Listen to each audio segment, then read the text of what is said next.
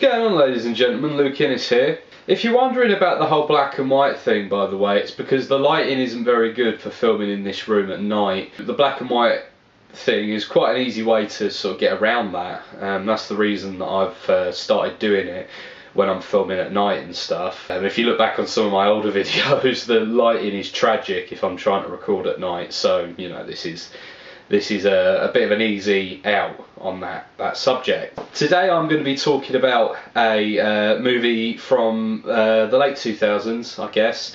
A cricket themed horror movie called I Know How Many Runs You Scored Last Summer. I've got to say, regarding that title, first of all, that's not a funny title, despite what they may think, the people who made this movie. They've just taken the title of any horror movie, any popular horror movie, and worked, cricket into the fucking fold on it. It's no better of a joke than calling the movie The Last Leg Before Wicket on the left, to be fair, you know. So the movie, as it is proudly displayed in the closing credits, was written, directed, edited and produced by Stacey Edmonds and Doug Turner, and it stars Jai Coutray, Stacey Edmonds, and Az Jackson. So essentially this movie is about a child who is bullied by his cricket team in Australia and comes back to wreak bloody revenge against the former members of his cricket team. At the time of the movie starting, he's already killed 5 of them. There's another 5 who he wants to kill. The whole thing is under investigation and the link has been established and they're trying to track this guy down. Kim Reynolds, a detective from Scotland Yard in England, arrives in Australia to work on the case, what with the fact that there's recently been a string of killings in England with a similar MO. And all of the remaining living members of the cricket team are moved to a safe house, all of them in one place. And that sounds like quite a stupid thing, but to put all of the targets in one place for the killer to come and find. But it becomes apparent, the movie does actually kind of justify that as it goes on, and I'll explain why a little bit later on. And of course, one by one, the members of the team get killed with various cricket-related implements in very bloody ways. They're killed with, a cricket glove with knives attached to it and a cricket ball with nails through it and sharpened wicket stumps and that sort of thing is what you're sort of looking at. So I've got to say, this movie is clearly really cheap, but despite that, it does have quite a nice visual style. At no point does the kind of low budgetness of the movie make it feel overly amateurish. The movie is well shot. I've got to say that it's well edited as well, and in general, from that point of view, it is quite a good movie, and it's nice to see a movie that kind of has those things on its side as benefits, that they didn't cut any corners in terms of trying to get this movie made cheaply as possible in that regard. It is a nicely put together movie, and the acting's okay. The acting's not terrible, which is sort of the standard you expect for this sort of thing, but on the whole the acting's okay. It's fairly nicely done. There's the odd moment where there's a bit of a slip up, but on the whole it is a fairly well acted movie. Another great positive about the movie that I really enjoyed is the effects. Now, oftentimes with movies like this, the temptation is to use really sort of crappy CGI for the kind of blood and gore effects, especially when they want to get something piercing through someone's body and they don't necessarily have the budget to do that practically. For instance, I'll give you an example. There's a scene where a guy gets the sharpened stumps put through his body and they come out of his chest, but rather than having a crappy CGI effect where that looks terrible, what they've actually done is kind of hidden the initial impact, have the initial impact off camera, and then pan down and show these really nice practical kind of prosthetics with the sharpened ends of these wickets coming through the chest.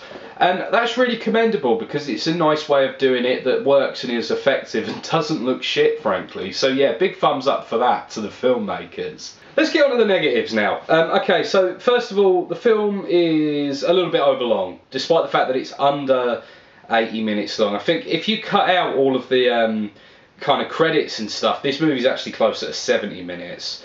And even then it feels a little bit long even at that, which is a shame really, because overall the film is quite well made, and I think that a bit more streamlining or possibly the inclusion of just a bit more story might help make this movie a mite more enjoyable. Another weird thing that happens is there's a scene where, what's the character's name? Kim Reynolds, played by Stacey Edmonds, as I mentioned, who's kind of one of the major forces behind this movie. There's a scene where she has a shower, and it's a really long, pointless, nudie scene with a really obvious body double. In fact, let me see if I can find the name of the body double, because, yeah, Miss Ariana Starr. And they make quite a big deal about that, like she's listed in the opening credits, and she's only a body double. And the reason for that is because she's obviously a reasonably famous model, it would appear.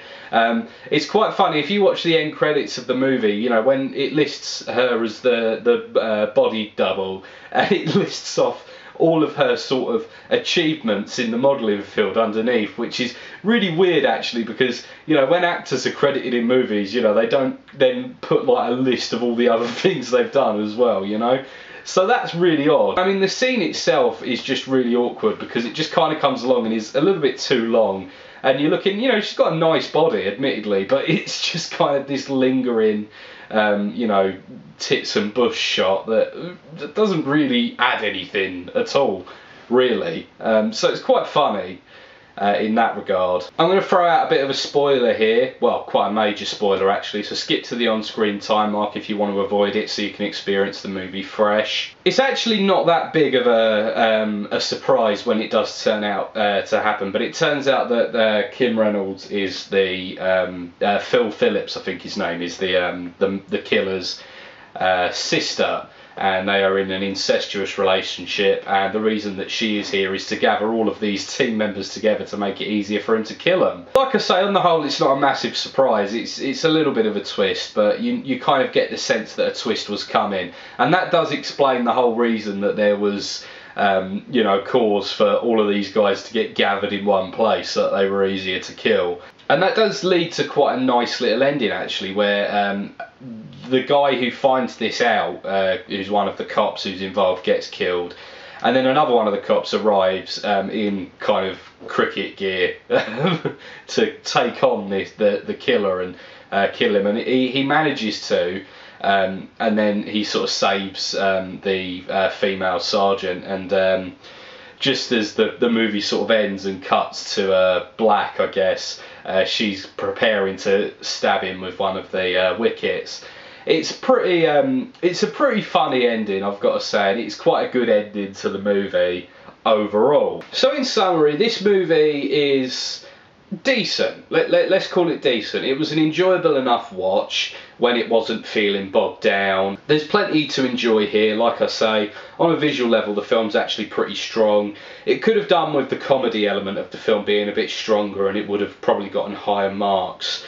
But overall I do think that I Know How Many Runs You Scored Last Summer, despite its stupid title, is definitely a film that I would suggest checking out. It's a halfway decent film. You might find that you really like it if you're into this sort of low budget thing. Overall, I'm going to give it a 7 out of 10. I feel like it was a enjoyable enough film. I certainly don't feel like I wasted my time watching it. Thank you very much for watching, ladies and gentlemen. If you've enjoyed this video, why not consider liking, commenting, subscribing. Go down into the description and check out my podcast. It's called Ironcast. It's all about music. I really hope you enjoy that. And if you feel like being extra awesome, why not order me something off of my Amazon wish list? I will definitely give you a shout out, and I will certainly review it if you do order it for me. Thank you very much for watching, ladies and gentlemen. I'll see you very soon.